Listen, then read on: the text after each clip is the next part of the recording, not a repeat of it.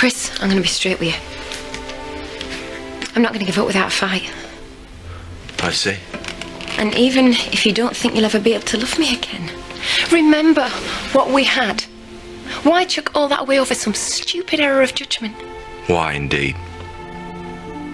We're still good together in bed. We make each other laugh.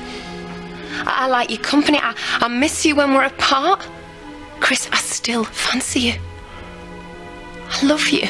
My life won't be worth living if I can't have you back. Charity, how much more can you degrade yourself? Admit it. All those feelings we have for each other, they can't just evaporate, can they?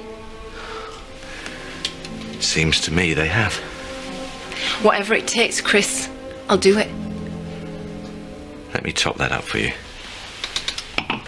I know you want to make me suffer. So I'll suffer. But you won't ever stop me coming back for more. You won't ever stop me from loving you, Chris. Very moving. I think we should drink to the sentiment. Chris, be careful what you're doing. Remembering how it felt to want you dead.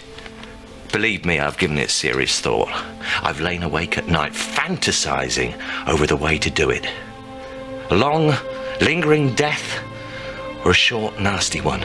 But you know what the conclusion I came up with is? No? Killing her's too easy. She wouldn't suffer enough. She wouldn't have to live with the thought of what she's done to me for the rest of her worthless life. So it's better that we do it the less conventional way round. It's better you kill me. Chris, back it in, you're freaking me out. I love you. I'll never forgive you for as long as I live, and I'll hate you even longer. I'll despise you for eternity. So, I propose a toast to the death of our marriage. No, Chris, no. Surely you can join me, for old time's sake. This is not the end. I'm not going to let you throw it all away, Chris. I'm just not going to let you do it. I'm not.